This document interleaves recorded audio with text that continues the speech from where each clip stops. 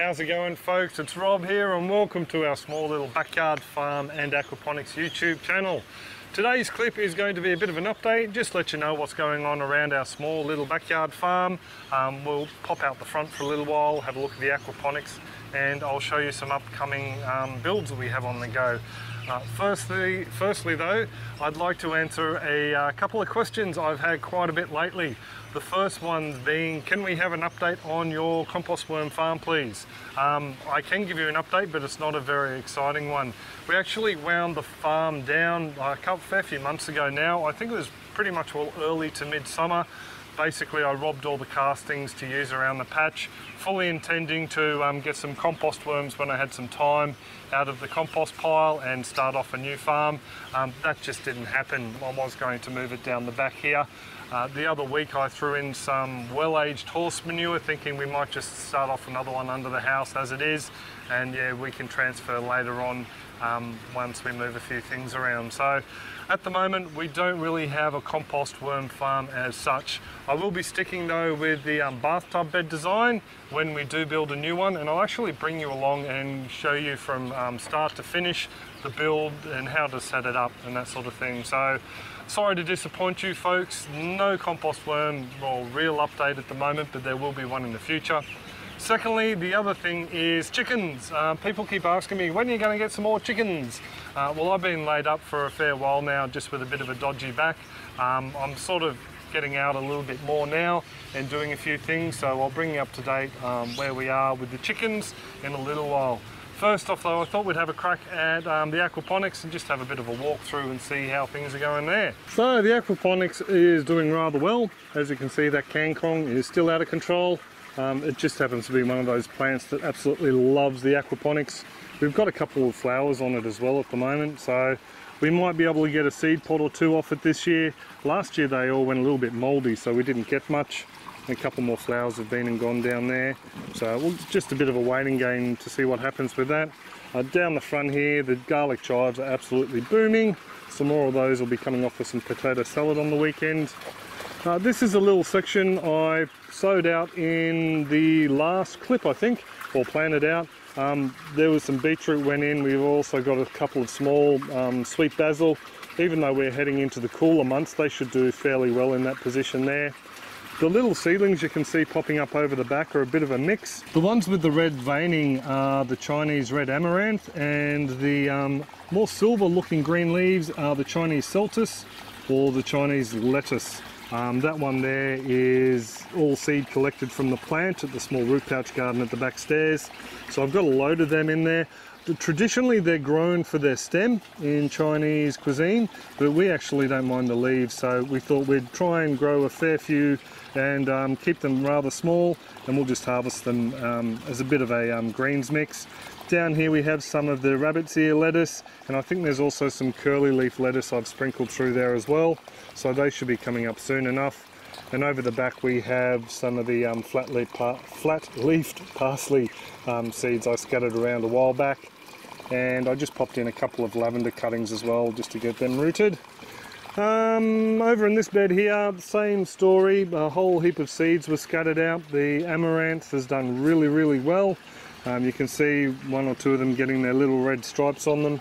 The mushroom herb had a massive cutback, and as you can see it's putting out little branches already, so that should be a ball of green in no time at all. The beans that were popped in are doing really well, phenomenally well I think. They've put on a load of growth. And just down here I've popped in a couple of daikon radish seeds. They're one there and one there, so 100% germination rate, but this plant down here looks a little bit dodgy, doesn't look as strong as the other. So we'll just see what happens with them. The KY1 or Scornsby dwarf tomatoes, they do need to be thinned out. That's the plant I'll be keeping, it looks the healthiest. And these two here in this pouch will be going. And over in this bed here, it's the plant on this side, this one here that will be staying, and these two plants here will be going. So I just want to film it when that happens, because I plan on releasing a video later on about growing the tomatoes in these little root pouches. The rest of this bed is doing swimmingly. The Wongbok or Chinese cabbage has done really well. It was suffering from a little bit of a caterpillar attack early on, but I nipped that in the bud fairly early. And over there we have one of the little blighters that is causing most of the holes that you see in the leaves. Just the little grasshoppers having a bit of a feed. The Brazilian spinach over here has done really well. It keeps bouncing back whenever we harvest it. I just sort of can't get over how quickly this stuff rejuvenates. And we have another pile of kangkong there that we've been harvesting. Really need to tuck into both of them, I think. Oh, just down the front here, I forgot to show you in the other bed as well. We've got a couple of garlic. We've got one little sprout down there, another one that's just breaking the surface there, and another one there, and there's another one over the back. And over in this first bed here, there's 4. There's 3 along the front, so we've got 1 there, 2 there, and 3 over there, and a 4th one there. So some of our garlic is going to be grown aquaponically, and I'll show you the soil ones in a tick. We might set the camera up and pop a bit of food in for the fish. So I don't know if they're actually going to come up and say g'day. We'll just have to wait and see. They always get a little bit funny whenever the camera's right over the opening of the tank. Well, it took them a while, but they're hitting the pellets now. A lot of them are hitting them over the back where you can't quite see them, so definitely doing rather well, even though things are cooling down. The water temperature's staying fairly good. Definitely a few in there that'll be ready to come out for the plate as soon as we finish off the 2 or 3 left we have in the freezer. Just in front of the aquaponics, we have a root pouch garden. Geez, they're very messy eaters today. This root pouch garden's only got a couple of plants in it at the moment. Just up the back there we have the ginger. It's looking rather impressive, and there's actually a 3rd plant. There's a little yellow bull's horn capsicum I'm trying to save just in the centre there. But down the front here, I planted out last weekend our garlic, and we've already got a few that have shot. We've got 1 there. I noticed a few more down the front here. These guys here were all vernalised, another one there, which is basically what you do to bulbs to give them a false winter. These were in for around about 6 to 8 weeks, maybe 7 weeks in the fridge, and it just tricks them into thinking that they've been through a winter. So these guys here have taken off fairly well. Hopefully we're going to get a fairly decent crop this year.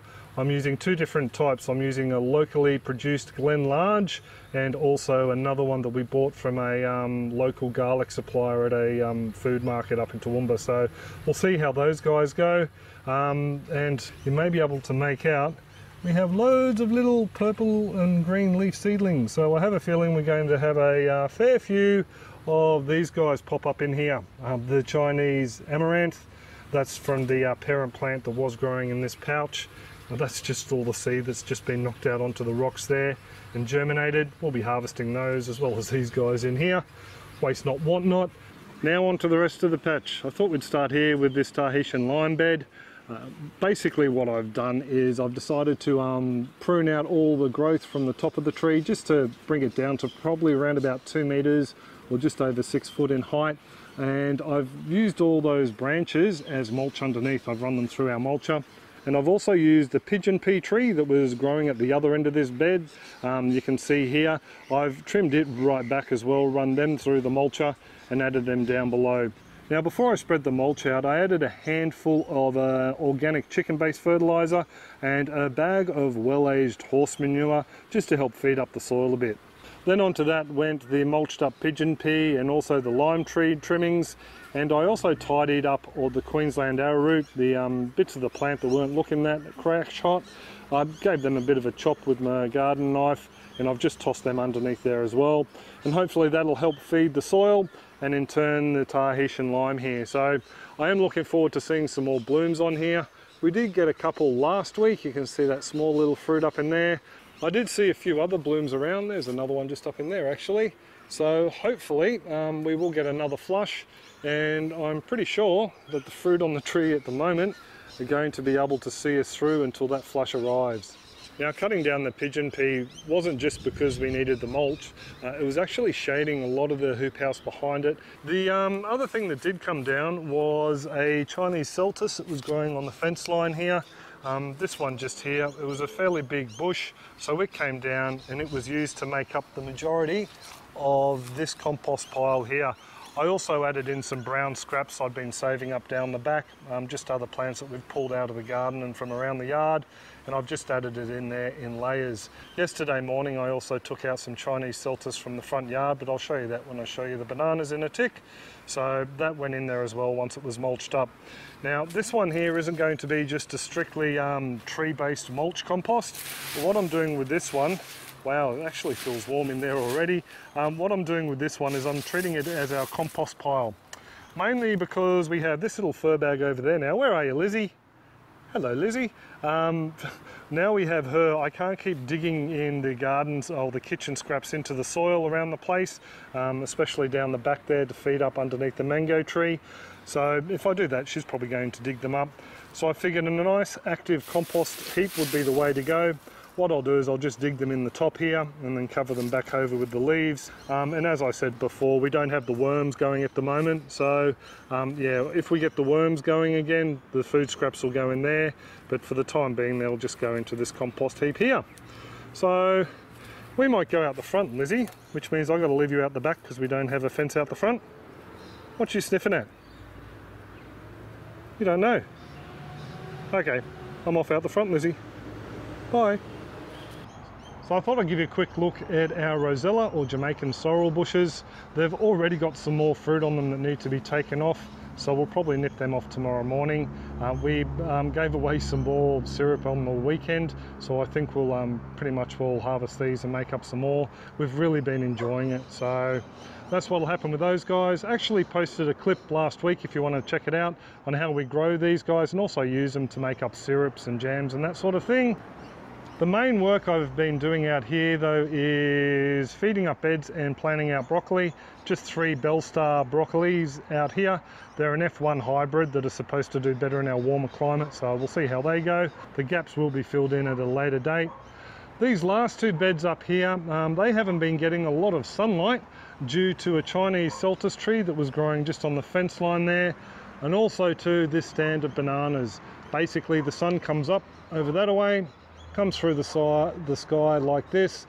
The big celtis was blocking it out and they were getting virtually no sunlight all day, so it was very shady in here. As a result, we've got some fairly leggy cauliflower there, and we've also got some taro that hasn't done much chop as well, so they're pretty much all going to be pulled out of the bed anyway, and we'll be popping something else in there very soon. Thought I'd also show you our new bunch of bananas we got on the go. This one here has 6 hands on it already, I counted. Plus the bell is looking rather sizable, so I'd say we're going to end up with a fair few fruit from this bunch just here. The hands themselves are looking rather full too, so that's pretty encouraging. We do have 2 more on at the moment that I'll just take you around to give you a bit of a look at. So this first one's only got 4 hands of fruit on it, so it won't give us a huge yield, but it'll give us at least something. And the other bunch we have is on this broken plant. Basically we had a storm come through. It actually ripped a few sheets of tin off a couple of people's workplaces not too far from here, so it was a bit of a doozy. Knocked this one down, and it did have a fairly impressive looking bunch of fruit on it, but yeah, I'm not too sure how well they're going to ripen up. The leaves are still looking green, so maybe some nutrients are going to make it to the fruit. We'll just have to wait and see, but yeah, it was a little bit disappointing we lost it. But anyway, if we do get fruit off that, that means we've had, and the other 2 as well, that means we've had 4 bunches so far. But I did see up here a fairly interesting looking growth, and it looks like we may be getting a 5th bunch just from this tree up here. So that's looking a little bit too swollen to be a leaf frond coming out. So we'll just wait and see what happens with that over the next week or so. So just back out in the backyard, and I've been accosted by a dog and a ball. So no more Lizzie, not just yet. I thought I'd give you a look at something else I sowed out when I put the garlic in. That's just in this little wicking barrel here. This one here is a sowing of the red amaranth. They're very, very tiny in here. You may not be able to see them, but they're the little Chinese red amaranth. I've put a load in there. Well, the reason I'm growing so many of this at the moment is they're just such a versatile green. We've had them in salads. We've also thrown them through a couple of stir-fry style dishes, and they've come up a treat. So I figure we'll try and grow these. They're a very hardy green, and then we'll get sick of them like other plants we've grown, and we'll move on to something else. But for now, these guys look like they're going to be a fairly good leaf crop for us. So moving on from the amaranth, we have a barrel of comfrey in the middle of the path down the back. And just over here, just to show you quickly, we also have a barrel with some weeds, some amaranth, and some of this New Zealand spinach or warrigal greens.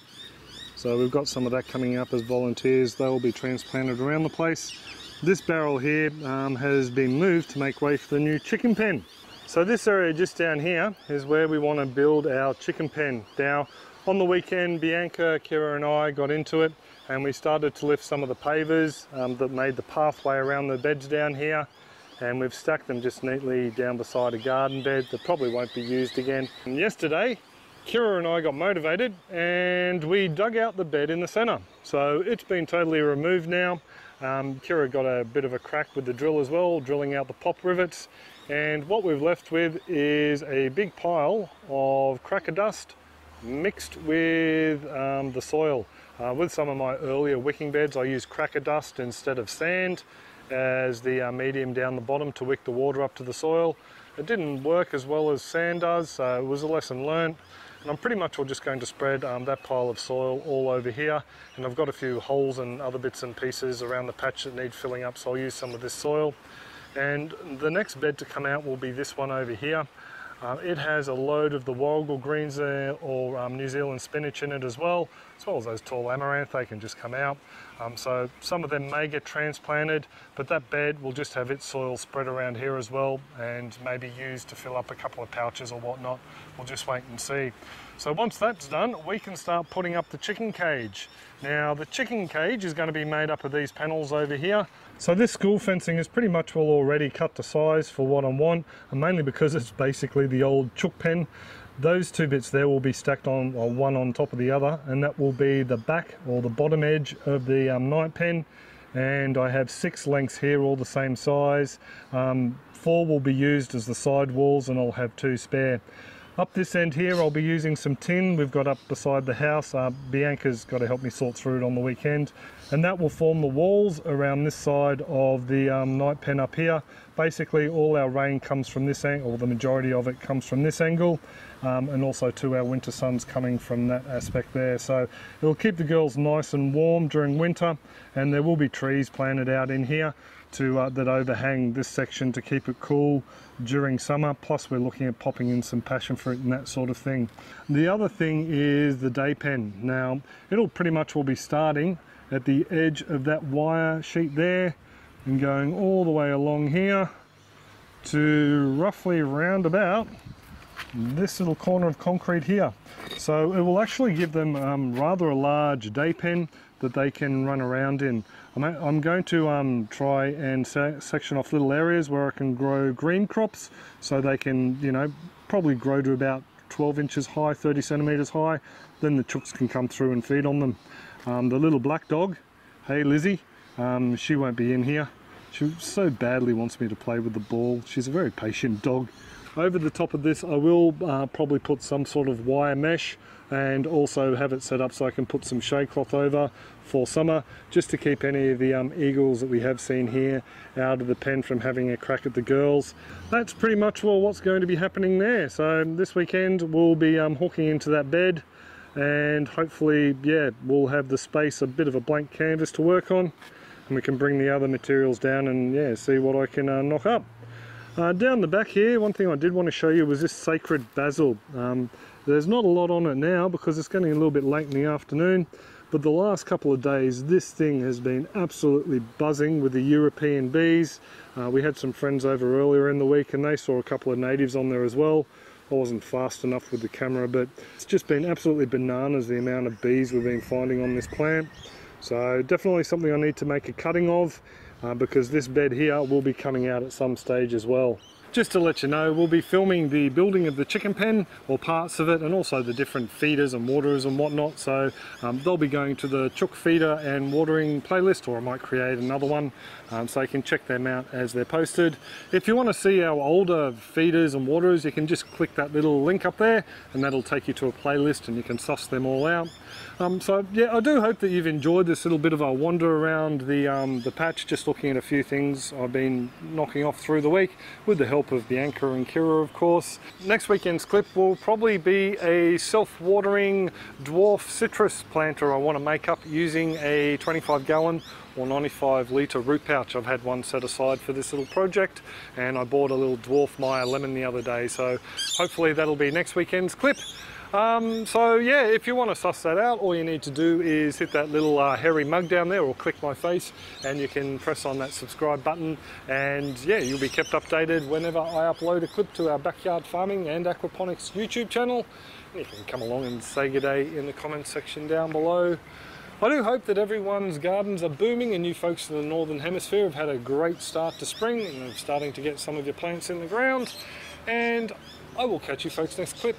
Cheers all, have a great one. So just out the back here again, we have a Lizzie.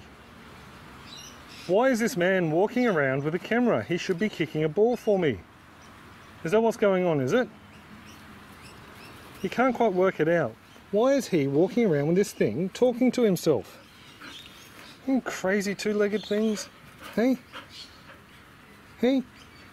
I'm just going to film this and then we'll go for a WALK, okay? Okay? I think we will, but you gotta let me finish this first. Don't you just love the grin? Okay, Lizzie. You can follow me if you want.